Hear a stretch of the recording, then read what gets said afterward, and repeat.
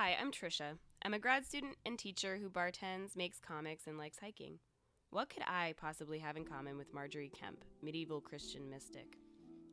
Once I started to read her book, I was surprised to find that I did connect with this woman for a few reasons. Margery had a husband and 14 children.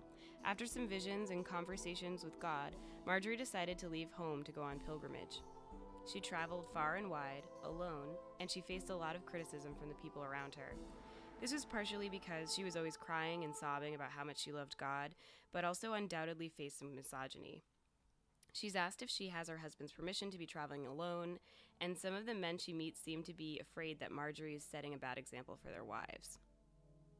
I've never been on a religious pilgrimage, but I did hike the Long Trail last summer. It's a 272-mile trail from Canada to Massachusetts through Vermont. I love long-distance hiking, so I looked forward to spending a few weeks alone on the trail and in my tent, with occasional stops at hostels and hotels. When I shared my plans, I found I was getting lots of discouragement from family, friends, acquaintances, and people I barely knew at all.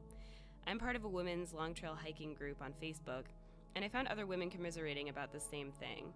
People worried we were being reckless and stupid, asking for trouble. Why do we insist on going alone? I met lots of solo hiking men on the trail, and while some had worried mothers at home, they didn't get as many negative, cynical responses as we did. Still, I went, and a determination to travel alone doesn't mean you're not afraid. I was afraid, and Margery Kempe was too. Several times in her book, she prays for safety from sexual assault, theft, and bad weather. She also worries about running out of money. These were my fears, and the fears of other women I spoke to.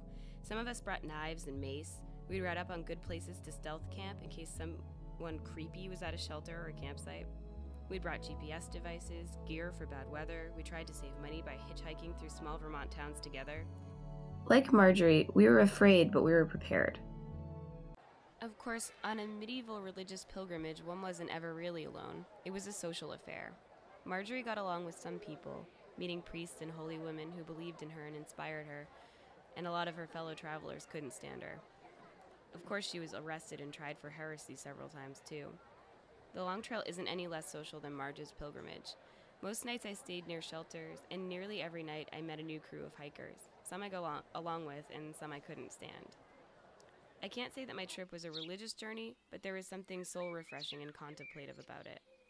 An excerpt from my journal on July 18th reads, "Tonight I set up my tent, made dinner, and ate it sitting on the ground in the sun. I sat there long after I'd finished, just listening to everything around me.